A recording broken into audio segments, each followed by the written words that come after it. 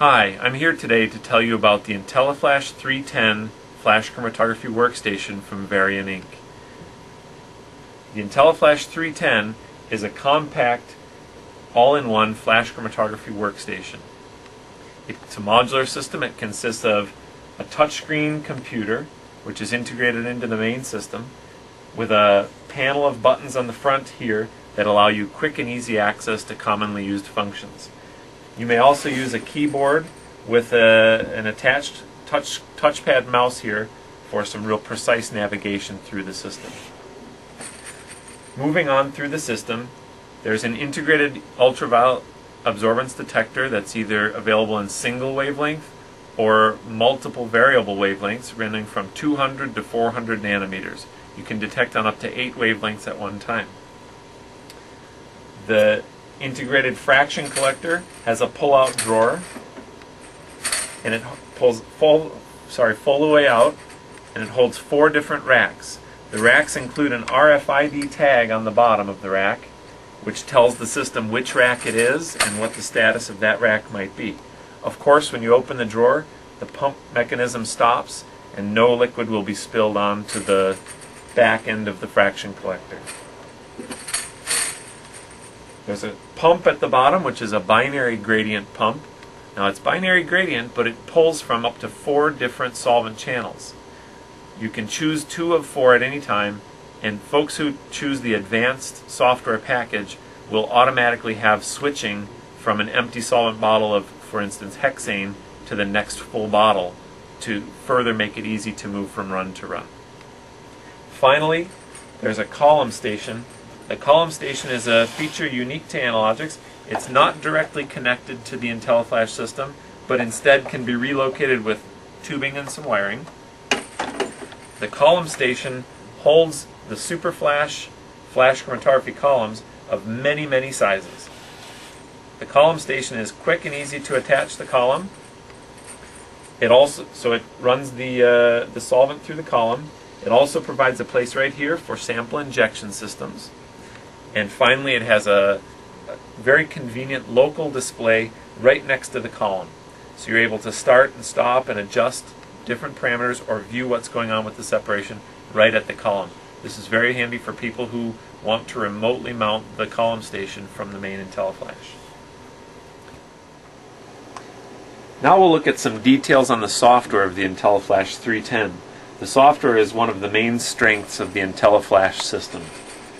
The software is navigated with an easy touch pen stylus on the touch screen. As I had said earlier, you can also use the keyboard and the little touch finger sensitive mouse similar to what you would have in a laptop. The IntelliFlash screen is broken down into 4 simple screen areas. You start from the top left and you move down to the bottom right generally. So from the top left we have current runs, which would list a queue of any runs that you have waiting to run. You have historical runs here, which are any runs that have already been completed. On the top right over here you have the main window pane, which generally is going to be showing the chromatogram of a current or just finished run, and the bottom main window pane, which is going to show the detail for whatever you've selected on the left side on these top and bottom trees. So to make a new run, we press New. Immediately a new run pops in here. It's asking us which column type we want to use. We can drop down and choose a column type. We then go over to the column station, we load the proper column, and we press OK. Once we've done that, this screen is complete. We go to gradient, and here we can define the gradient by dragging the points on the screen or adding new points. In this case, I'm going to get a little bit fancy and show that we can collect all for a section of area here, or we can collect none at the beginning of the run. This would be very handy if, for example, the compound is not UV active. You can make sure you collect everything here. Or at the beginning you're sure that you're not going to have good compound coming out for some time. You're not going to waste a bunch of time and filling tubes and handling tubes. We move on to the detection tab, where currently we have the wavelength set to 254 nanometers. We have a little information button here telling us that something is maybe not as nice as it should be. In fact, UV cutoff of one of the solvents is 256 nanometers, and we're looking at 254. So 254 nanometers is going to show up a little bit with our ethyl acetate. We're going to ignore that because we know it's okay. I can add up to 8 wavelengths here, and I can collect or detect on both of them. I can make decisions to collect the peaks that come from any of those, or I can simply monitor them by turning off the collect checkbox for any one of those wavelengths. Moving on, the last tab to set up a run is the fraction tab. In this case, we're going to set the fraction to first available, and we're going to let that RFID tag on the bottom of the rack tell us which rack we're going to use. Yet one fewer thing that you would have to set from run to run. In any case, the run is now ready to go. We can tell because there's a green light above the go button. When we press the go button, it's going to give us a nice summary. At any time, if we decide that this wasn't what we expected, for example, if the column is a SF25-120 gram, we can press the column button right here and go back to the main screen and change the column. Or we can go to the collection and change that, or we can go to any other parameter on the system and make a change to it. When we're ready again, we can say continue. It's going to equilibrate the column now. The fraction collector gets in position and ready to go. It says it has 9 minutes and 26 seconds left to equilibrate. We're going to skip that due to the magic of television. Alright, now we've got inject sample.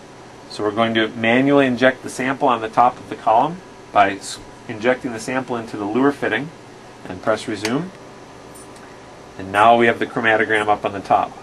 Not sure if you'll be able to hear, but the UV detector is running. It's a pulsed UV detector. Notice there was no warm-up time required for the UV detector to start. That's very handy because the UV detector lamp does not require warm-up or cool-down time, and it's only on when the system is using the UV absorbance detector. That will save a lot of effort and headaches and expense for lamp replacements. Now, we're going to fast forward and assume that the run is finished, completed successfully. We're going to do that by pausing the run with this quick easy keypad. We're going to get a pause note at the top, and it says run paused. Press run button to continue or abort to terminate. We're going to press abort. Are you sure you want to abort the run? If you're irritated with these kind of dialog boxes, we put a convenient little option that you can say do not display this message again. We're going to leave that on for now. One of the last things I'm going to show you is that we now ask you, did your compound elute fully? So you can let the system stay in a suspended mode, do some TLC or some LCMS or whatever you want to do to check for your compound, then you can come back, and if you want you can extend the run, or you can go right ahead and finalize the run. Now when the run is finalized, the run is going to have dropped from up here in the current runs down here to the historical runs. So if there's any question as to what happened on your last run, you simply come up here to this section, pick that run, you can go through and see all the conditions that you used to set up that run. See if we have a little bit more exciting one here in the past. There's one that's not a very pretty run, but it's different.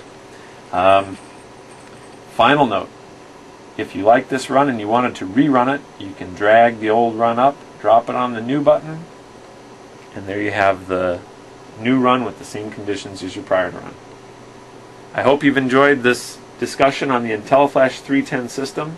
We hope you find it interesting, and we look forward to serving you in the future.